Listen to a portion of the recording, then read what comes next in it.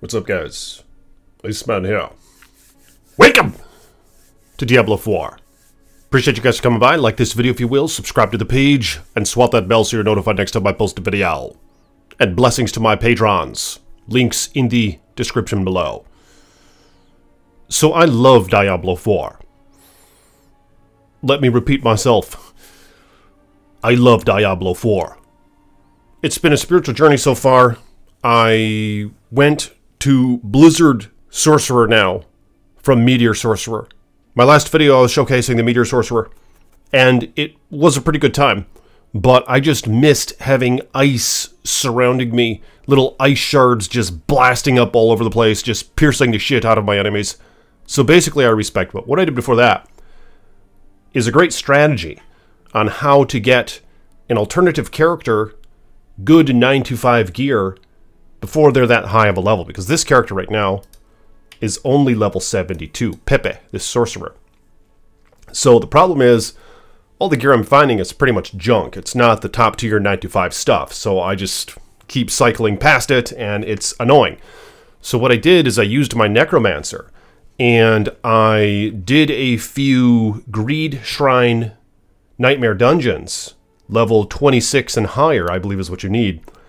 And all the goblins in level 26 and higher Nightmare Dungeon will drop bags that have 9-5 gear in them. And the thing is, you can give those bags to your lower level character, who can then open them up, and they should be able to use those items, because as long as they're level 55 or higher, the character, the items should be 55 or higher. So let's see what I get in these little sacks.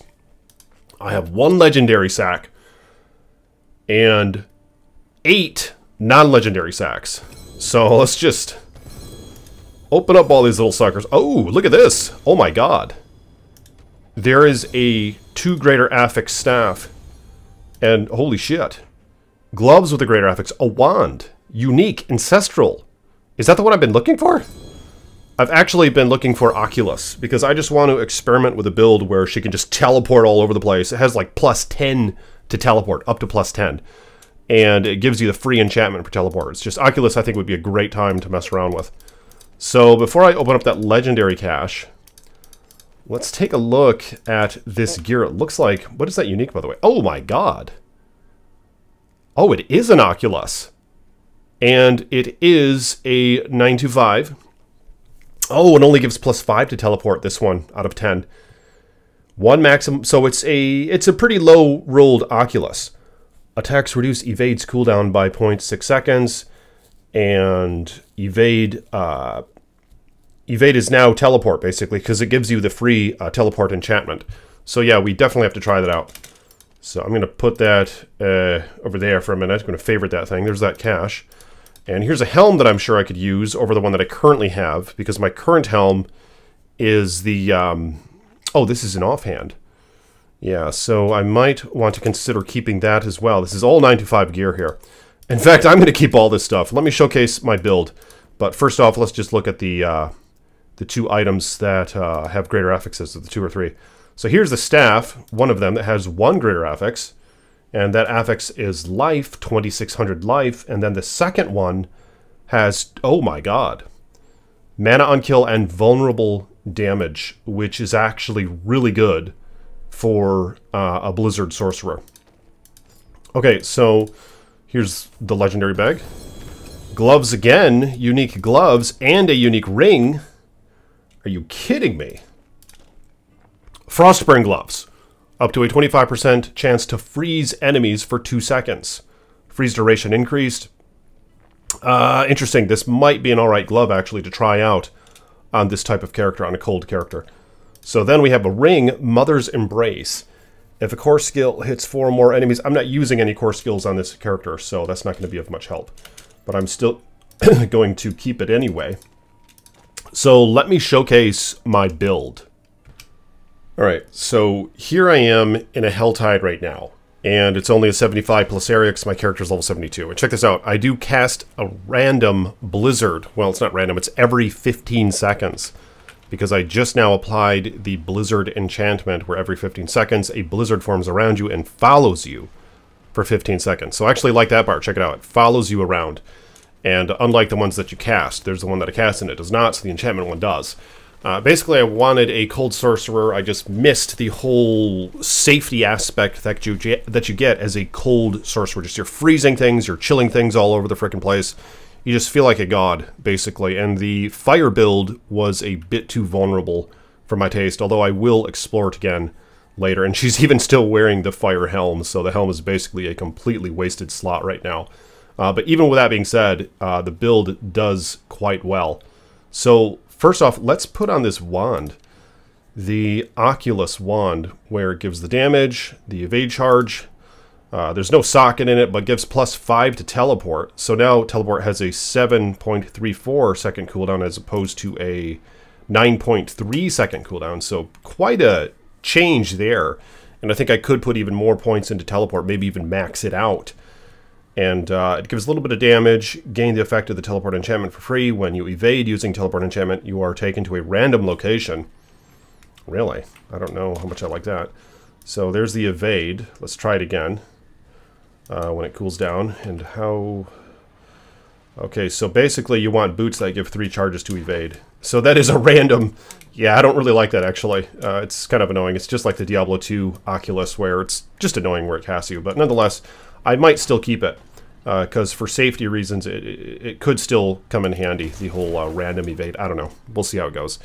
But with this build, I teleport around. I suck enemies into myself. Well, she does anyway. She suckles them into herself because of this nice armor here, which I need to find a 925 version of, the Raiment of the Infinite, where after using teleport, close enemies are pulled to you and stunned for 2.6 seconds, but teleport's cooldown is increased by 20%. So it has a detrimental effect there, but I kind of like it overall.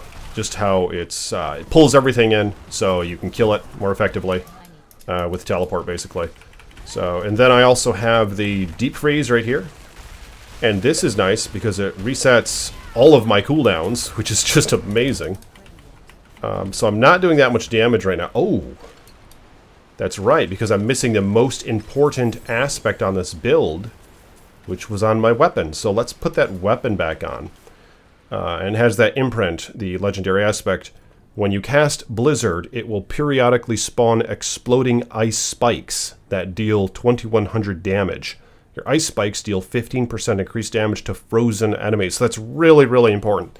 That's kind of what this build is centered around. I actually just found this unique ring as well, where damaging an enemy has up to a 30% chance to form an exploding ice spike, dealing 2300 cold damage. So I'm just forming these ice spikes all over the place, and I need to enchant my gear because she still is wearing her fire mastery or pyro mastery or whatever gear. So what I need to do is imprint the temperaments that give bonuses to ice spike damage, basically.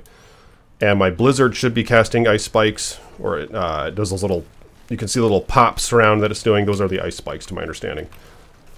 This one exploding ice spikes. Yeah, those are the exploding ones. So, okay, so here now is the build without just the Oculus, and the better version of it, because I have the imprint, which I probably have to put on my amulet or something to test it out a bit more thoroughly. And I will be making videos on that. But yeah, this build has been pretty interesting so far, and this might be what I try for the next season. I might try this season 5, just because of the fact that it's a lot more defensive, and cold skills are just... I always liked cold ever since Diablo 2. Cold Sorceress in Diablo 2 is probably the most ideal one, aside from maybe a Lightning Nova or something like that, with a super endgame gear. But cold is great for just farming, running general bosses, collecting the goodies, and Blizzard was in fact a great skill for early sorceress builds. And of course here in Diablo 4 it's not much different, where you can use it for early, mid to end game even. But that's the build. Yeah, I'm quite pleased with it so far. There's a lot of gears that I need to change out. So there's a legendary aspects that I have. It's basically the convection of elements from Diablo 3. And here's the whole armor thing, where you gain armor as you get hit, because my armor really sucks right now. My boots have 2 greater affixes on them, and they have the teleport imprint, which is really important. Again, there's the weapon with the Blizzard imprint, the Ice Shards one, and here's my amulet, nothing special there, and wasted things all over the place. This thing, as you can see, has fire damage over time, and I'm not even using fire skills anymore. So yeah, I need to switch out all my gear, which is the reason why I wanted to farm those treasure goblin bags, so I'm going to be looking over that gear and replacing some of that stuff on this character. You'll do 38% more damage to immobilized, stunned, or frozen enemies is the imprint that I have on that amulet. The ring, while deep freeze is active, exploding ice spikes again. See a synergy theme I have going on here with the ice spikes. Form in the area. Oop, it's about to beat my ass. So let's take care of this guy. And I have Frost Nova on the left click. I'm going to mess around with this build. I might actually put a basic skill on it just for the fun of it and get rid of Frost Nova for a little bit. But we'll see.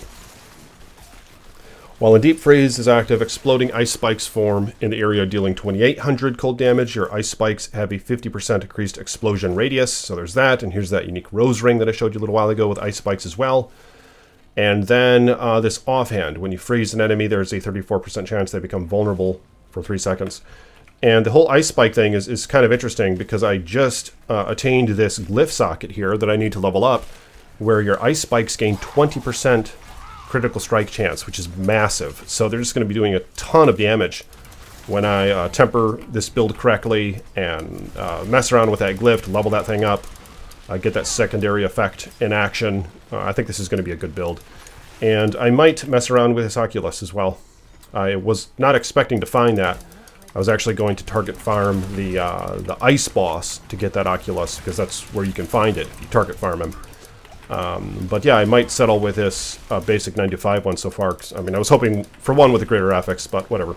Maybe I'll masterwork this thing a little bit and see how it goes. But stay tuned for more videos, and thanks again for coming by. Like this video if you will, subscribe to the page, more to come. Peace be with you.